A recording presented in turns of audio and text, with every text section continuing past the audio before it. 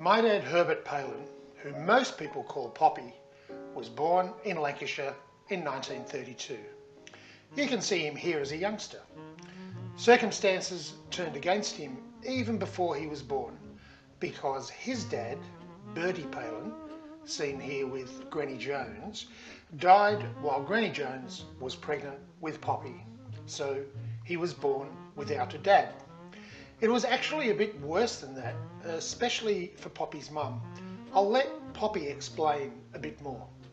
As she was giving birth to me, a few short months earlier, her husband had died. She'd had two daughters. They had both died. So she was alone, in childbirth, also responsible for her youngest sister, who was an orphan. So it was a pretty rocky start for sure, and they were on a slippery slope to abject poverty. If my mother hadn't met my stepfather, that we were bound for the workhouse. Anybody who's ever seen Oliver and the Dickens times, that's where, when you were completely, there was no welfare state in the 1930s, that had not been introduced. So when you ran out of money and an ability to care for yourself, you had to go into this institution. But Granny Jones is the great survivor, and as Poppy mentioned, she eventually marries Bob Jones, who brings his own kids into the frame with all of the challenges that entails. But Poppy makes it through to year 8 and gets a job. The work ethic clearly started from a very early age. Well, I left school at 14 and I went to work as a telegraph messenger in the post office. But he was soon pretty restless, and as he says in his own notes on the topic, he buggered off into the Royal Navy. War then breaks out in Korea, and all of a sudden he's in active service. In Navy, they're training you all the time, and you're doing the things that you would do if it was ever required. And now, eventually, there I was doing what I was trained to do, and it was hard work, and it was stimulating, and it was good. Poppy and I would later come to joke over a beer that just about the safest place to be during the Korean War was bobbing around in the Sea of Japan on a British aircraft carrier, given the enemy didn't even have a navy at the time. But come on, active service is active service. So he returns from the Navy, and a lot of his mates have moved on. He goes to the movie by himself, and he meets a woman. Spoiler alert, she eventually ends up to be our mum. So I went to pictures by myself and went to the movies. And Come Back Little Sheba was the film.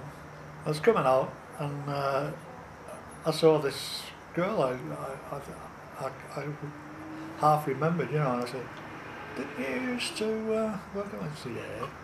And she was with her cousin, Maureen, who was still in contact with.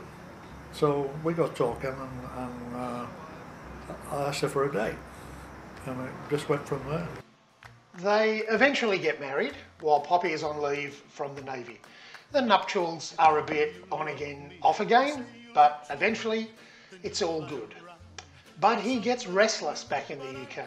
He's had a stint as a fireman, but then he keeps seeing these posters pop up all over St Helens, and they trigger an idea in Poppy about a better life, a warmer climate, and an adventure. And perhaps above all, more opportunities for his children. So largely on the strength of these posters, Poppy puts his plan into action.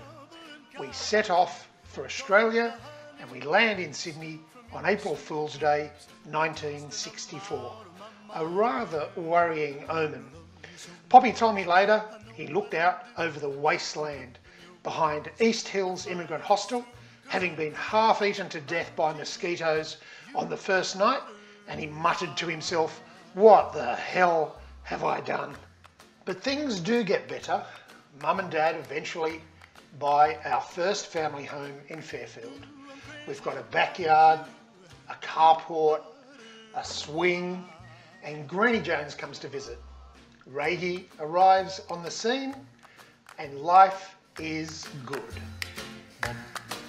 Ooh, I can't live without you, you butterfly. I knew from the first time I kissed you that you were the troubling kind. But we're still an English family trying to learn how to live in Australia. One thing that Poppy learns to love is his portable barbecue.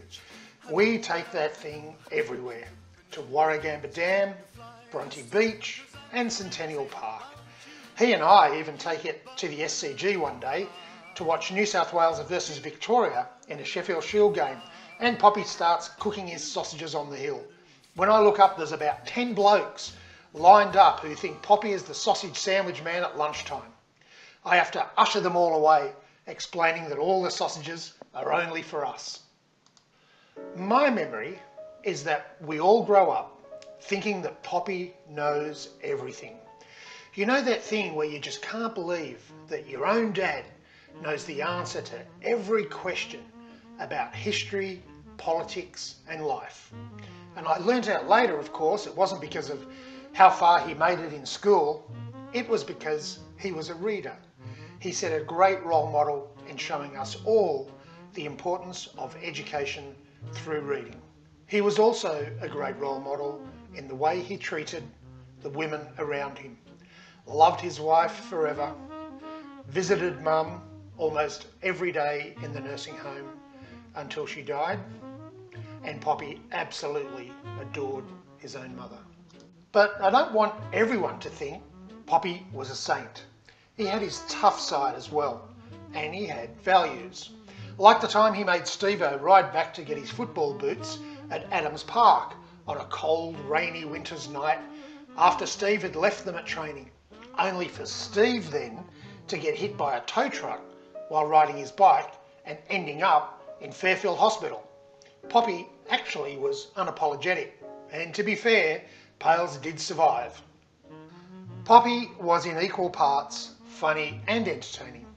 That was true right up to the final period of his life in the nursing home. When Poppy signed up for the Navy, they asked him if he could swim, and he quipped, "Why? Haven't you got any boats?" Air India later lost Poppy's bags on the way to the UK on one of their big trips, and when he was checking in to come home, he asked them to send one bag to the USA and one bag to New Zealand. And when the check-in guy said they couldn't do that, Poppy replied, "Well, you did it the last time I flew with you." He loved to sing, and as has been pointed out elsewhere, he didn't need much encouragement. Karaoke was his thing, and he was entertaining crowds and getting standing ovations well into his 90s. He could dance too. I wanna hold your hand. Oh, please say to me. We loved having a dad that our relatives liked and our friends liked. He'd take us to the footy at Belmore, or on a boat trip, or to Batto Bay to snorkel, and we'd always have friends and neighbours tagging along. I wanna hold your hand. And when I touch you, I feel happy. People loved that he was a bit different and a bit naughty.